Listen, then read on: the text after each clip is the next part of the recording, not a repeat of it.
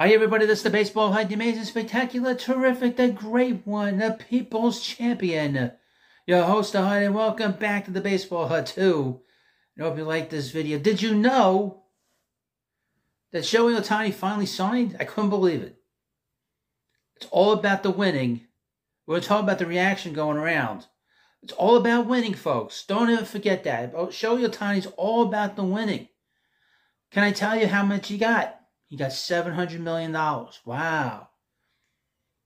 Who's the closest guy to get that much money? What, Mike Trout? 434 something?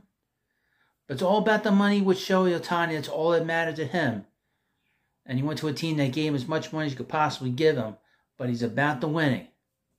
Let me tell you something, folks. And I learned this being a fan of sports for a long time. The former Giants general manager in the football New York Giants, George Young, always said, when players say it's not about the money, it's always about the money. This guy went to the Dodgers because they gave him $700 million. Don't ever forget that. And they can wrap it any way they want to wrap it. He went to the highest bidder. He told the teams, his agent told the teams, you're signing 2 players. And they paid through the nose.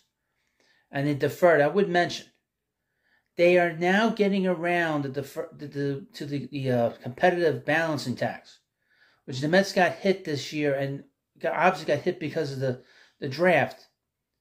Obviously because of the Mets' record and the fact that they're drafting, they got hit with the competitive tax. But the Dodgers defer the money. How do you defer $700 million and get away with that shit? It also tells you a lot of things about the owners, too. That they have so much money that they're willing to spend this much. And you wonder how much money, if you had owners that were willing to spend like this, like the A's and the Orioles, how much better, how much more success those franchises would have if you had owners that wanted to spend like this. So just keep that in mind. Now, a lot of talk I've been hearing is that over the next 10 years that they're gonna sell.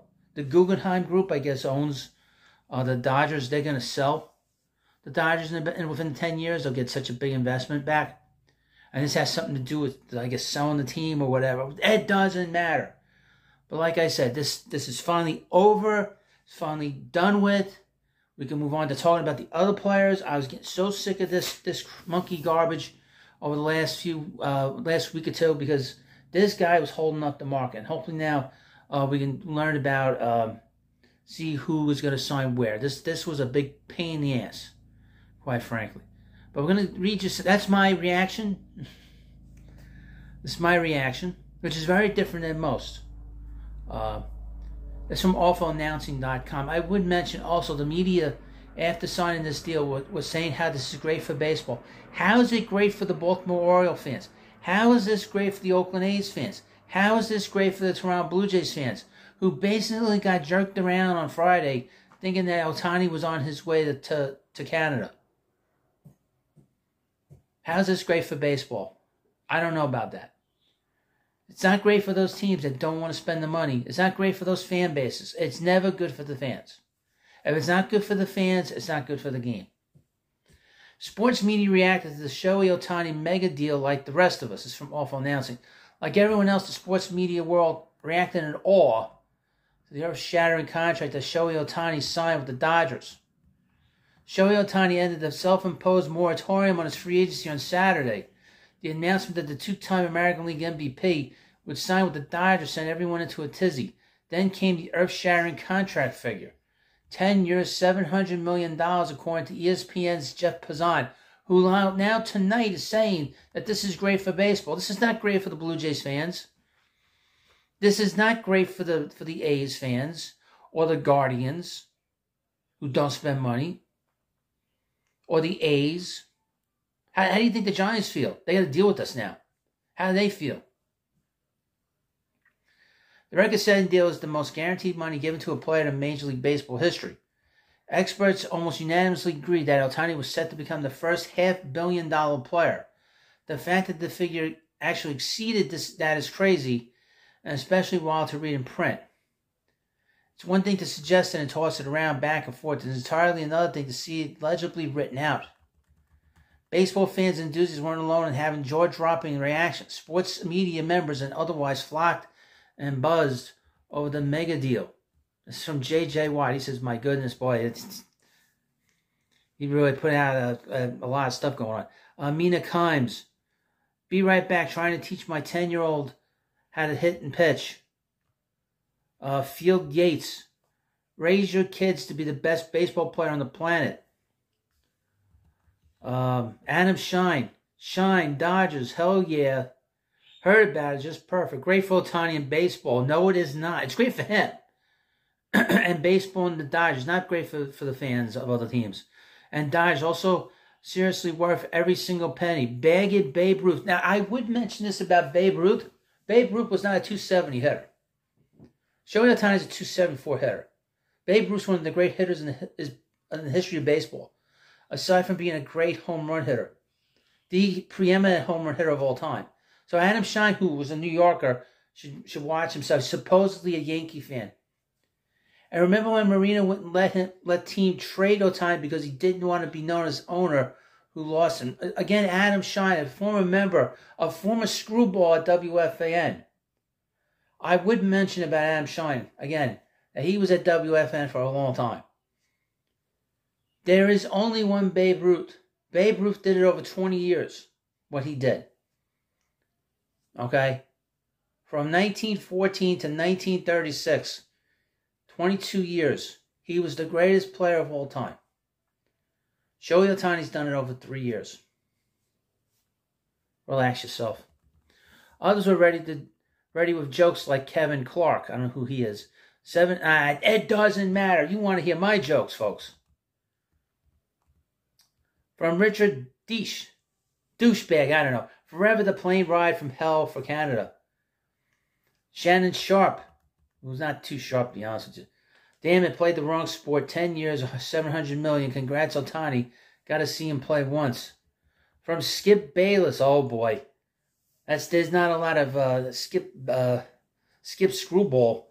Move over, LeBron. You're now the second biggest sports star in Hollywood. Skip Bayless. Like I said, there's only one Babe Ruth. He did it over 20 years. And I know he didn't. Now, Babe Ruth always said that you couldn't do both at the same time. I was looking into this. What the hell was I doing? I watched the movie 8 Men Out. The MLB Network's been playing that a lot. And I was curious about Kid Gleason. Because in the movie, what the hell is his name? Dickie Carr says in the movie to him, he's like, look, I watched you as a kid. You threw a no-hitter against Cy Young. So I wanted to see him. I wanted to read on Baseball Reference on Kid Gleason. And I didn't realize that, I didn't know this. It occurred to me. Kid Gleason did something that Babe Ruth did. He was a position player, and he was a pitcher, not at the same time. Which I thought was amazing. Anytime a player is able to do that, it is quite the feat. Now, there is word that Babe Ruth had said that it was very difficult to do both. Nobody's asking simple questions about Ohtani. Now, I'm not a Met fan or pissed that they didn't sign him. I'm glad they didn't sign him to this money. This is crazy. Okay? But I'm going to ask a very simple question.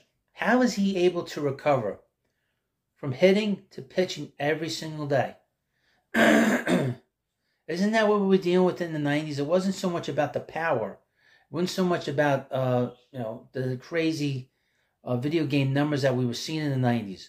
But the one thing the players said that were doing that stuff back then was their recovering time. It was the ability to recover from injuries. Their ability to recover from just day-to-day nicks and stuff like that. That's what they said was the biggest takeaway. Now, I'm not suggesting that. You can make up your mind on that. But it is interesting as he's the only player that I can think of. He's able to do something that nobody else has been able to do. In the history of this sport, 150-something years. And I would mention, he has broken down. He's had 2 injuries in 6 years to that elbow.